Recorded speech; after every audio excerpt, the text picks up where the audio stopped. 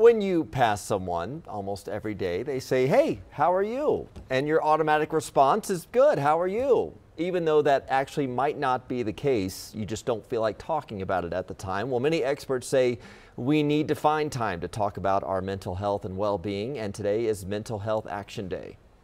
We need to shed light on mental health, yes, but also just the generic skills building of everyday life. Just because, you're really angry or you have a really sad feeling, let's talk about it and normalize that and not say, oh, you must be anxious or depressed. No, let's normalize these feelings. Sometimes people won't see a counselor or won't get help for a mental health issue just because of fear of some type of social stigma or being judged unfavorably.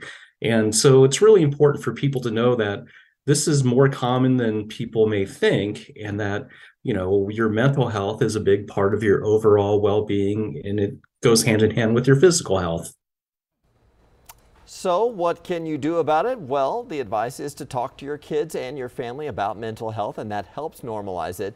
If your insurance or your employer covers mental health visits, take advantage of that. If you can't afford it, make time for things to improve your mental health, like connecting with other people and self-care. And if you are in a crisis, you can call 988 for help.